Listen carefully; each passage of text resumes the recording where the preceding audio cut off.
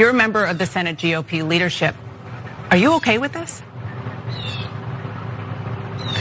Well, look, I can never talk about, respond to why anybody else says what they said, but here's what is the way I looked at it is, I think, what the president is saying is, there's been a lot of money spent over the last 2 years. As you know, the president likes to give people nicknames. You can ask him how he came up with the nickname. I'm sure he has a nickname for me. And I don't condone violence, and I hope no one else condones violence. That stumbling, bumbling, fearful man. His name is Senator Rick Scott. You guys have heard about this guy. Right now, he's afraid. He's afraid of Donald Trump. He's afraid of what Donald Trump might do or say if he says, that stuff that you said is racist and it's violent. Let's tell you what Donald Trump said that Rick Scott is so damn afraid of addressing there. Here's his truth that Donald Trump put out. Is McConnell approving of all these trillions of dollars worth of Democrat-sponsored bills without even the slightest bit of negotiation because he hates Donald J. Trump?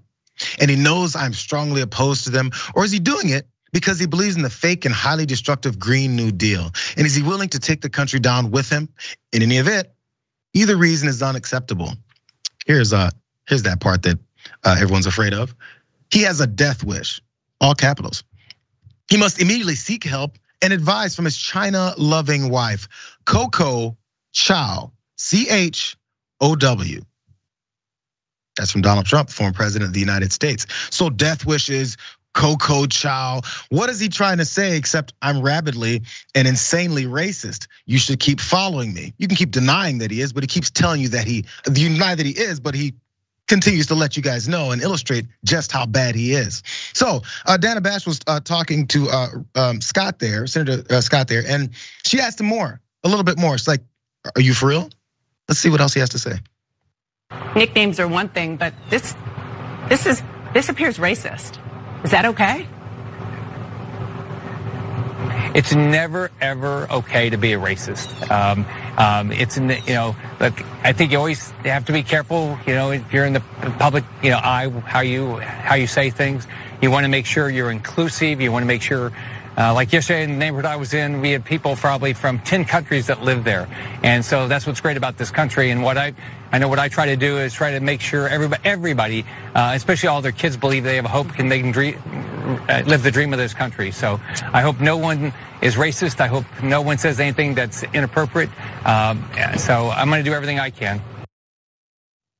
Powerful words from Senator Scott. Hey, I would hope no one's racist. I'm going to do all I can, except even mention the fact that this is rabidly racist and absolutely violent. Coco Chow.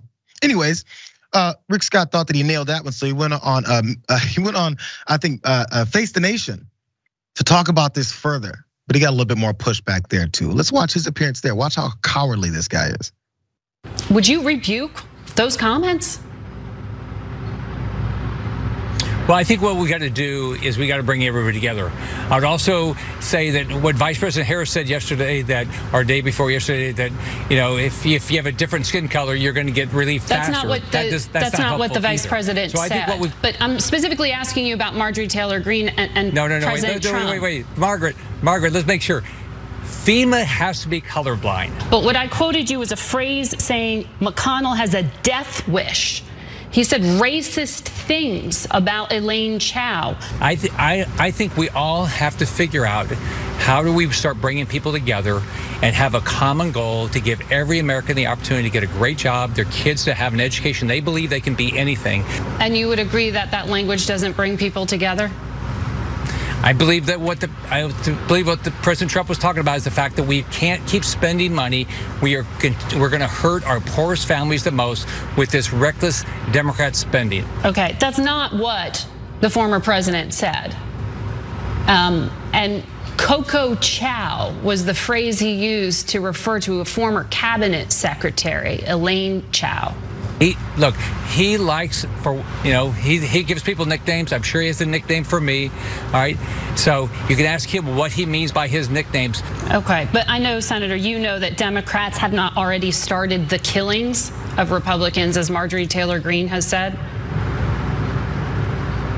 I didn't see what she said, but it's also not helpful what the vice president says. Already started the killings really stood out to me, so I wanted to make sure you responded to that comment. We'll leave it there.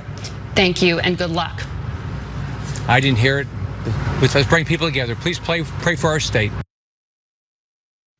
Profiles encouraged there, Jessica. Yeah.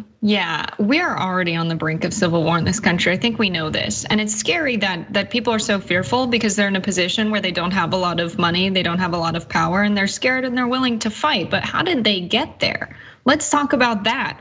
What they're saying about government spending is insane. Of course, I have to talk about that.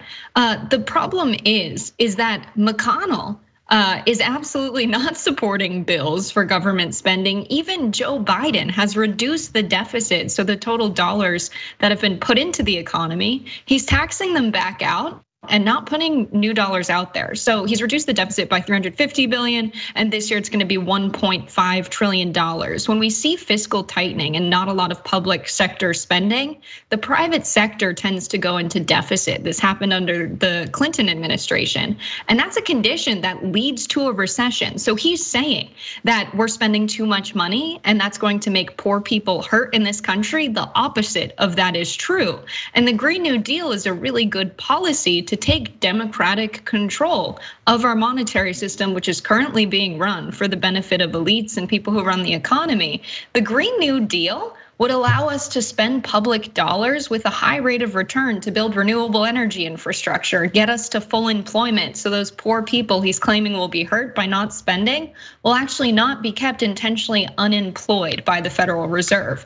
And it's insane that they're framing this kind of spending as something that would be bad. It will make more people employed. It has a huge return on investment. Listen, we get to 2 degrees of warming and we're experiencing mass extinction. We need to transition to renewable energy for that reason, but also when you build windmills, when you build wind turbines, and you build solar panels, now you've got sustainable energy infrastructure in the country. So to frame policies that would help working people as things that will actually damage the poor in the country without explaining your thinking there and reasoning is dangerous. And it's why these people are willing to fight. They're like, oh my God, the government's not working for us at all. When let's also recognize the establishment Democrats are also not even fighting for the Green New Deal. So they're pushing us so far right and telling people to take up arms to fight policies they're not even pushing that would actually help us if they were. Sad state of affairs. It'd be quite the boring debate if they were saying these establishment Democrats aren't doing anything that those libs want them to do. And we agree with them. It wouldn't be very good. So you just paint the whole thing as President Biden is a super lib and he's pushing all these policies. By the way, the fact you address all of those actual things that they tried to derail from the actual conversation to get to Green New Deal and all that, they don't even want to get that far in the debate. They just want to throw out the tag names and say, this is what you're afraid of, and that's what you're afraid of. Also that too. By the way, what Donald Trump is mad about, graphic 2 really fast, before we go to this break, you guys, he's mad because he didn't specify which bill he was mad about Mitch McConnell and his wife over, but he did. The Senate on Thursday did pass a bill to keep the government funded in a 72-25 vote that includes support from McConnell and other Republicans. And also earlier in the week, McConnell said he would back a bipartisan legislation aimed at protecting against election subversion. So he was upset at him over those things. Nothing actually really close to the depths of the policy behind the things that they're against. It doesn't matter. They're not actually debating about policy because they want to be so far from that. It's insane.